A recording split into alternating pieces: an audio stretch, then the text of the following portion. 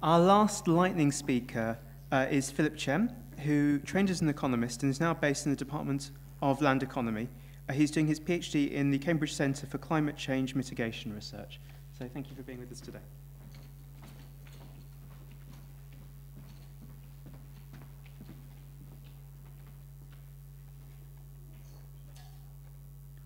Okay, thanks. The title of my talk today is called the Socio-Economic Implications of Environmental Policies.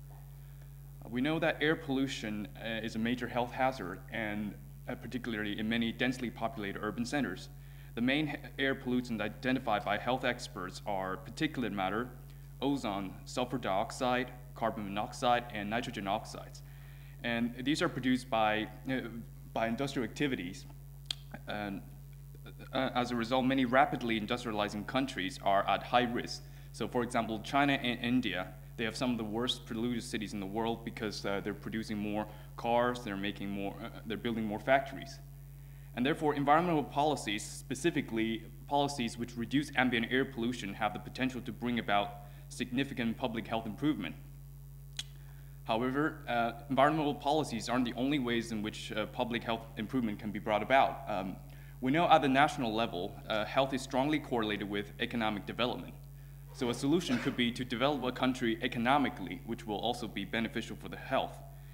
And at an individual level, health varies substantially across socioeconomic status. We know income and wealth, as well as education, are some of the strongest socioeconomic determinants of health.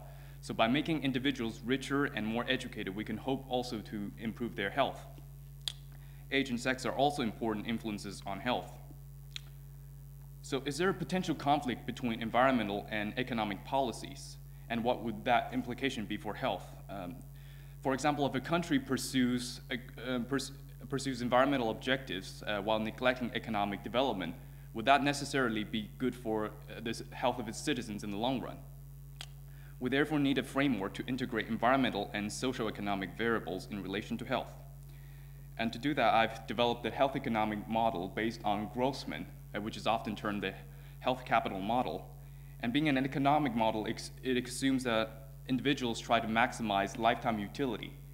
I can't go into the derivations, but the results are shown in, I've derived two equations, 1 and 2. The first equation shows the optimal level of health for any given age, and it's dependent on various factors. So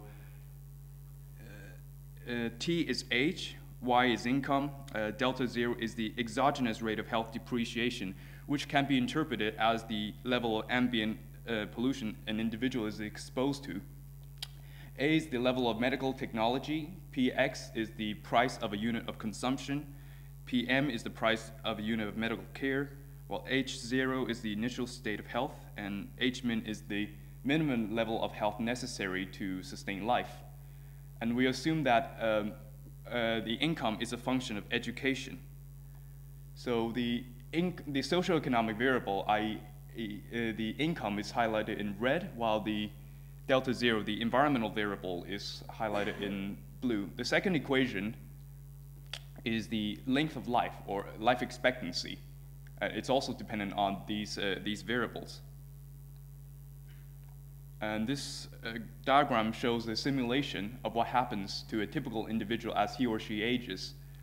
The red line is what happens to a typical individual. Health declines as the person ages until V star.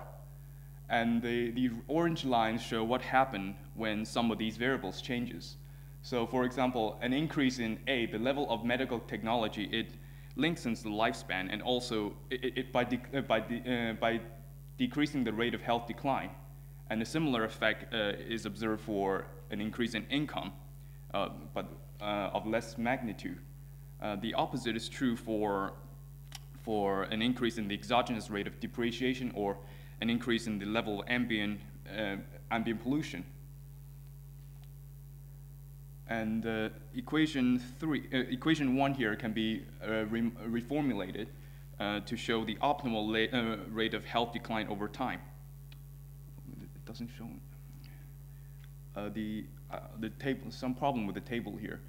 The optimal level of health depreciation can be represented by the relative risk, and while the ambient pollution of PM 2.5 can represent the delta zero, the exogenous rate of health depreciation.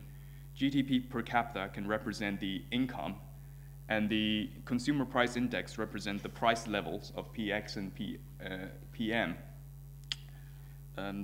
By using global burden of disease database, at the national level, I did a regression analysis which shows that the relative risk increases with increasing ambient PM 2.5.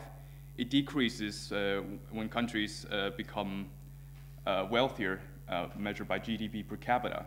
And it also, the relative risk increases when the price level increases. And the model can be, equation 1 can also be can also be used to model inequality.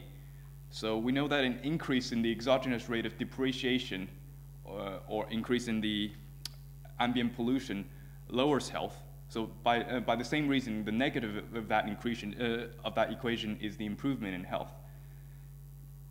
And if you differentiate that equation with respect to the socioeconomic variables, shown in equation 5, it concludes that policies which reduce air pollution would benefit the high income, the highly educated relatively less, but those who are of higher age more. Therefore, the conclusion is that such policies have the potential to reduce socioeconomic inequality. Thank you.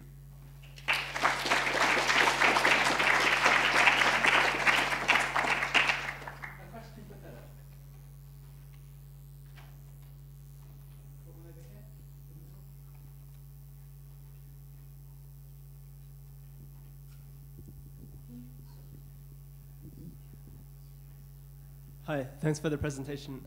I just wanted to get a bit of a deeper understanding about what you meant by the optimal length of life. So why would a longer life be less optimal, or a shorter life be less optimal in your model? Okay, so one of the main dogmas in many branches of economics is we assume that individuals try to maximize utility over life. And so we know that many people, those who are of lower socioeconomic status, have the tendency to engage in unhealthy behavior, which ultimately shorten the lifespan. So the point of this model is to show that what kind of socioeconomic variables, such as income, education, etc., would induce the rational individuals who seek to maximize their utility, choose to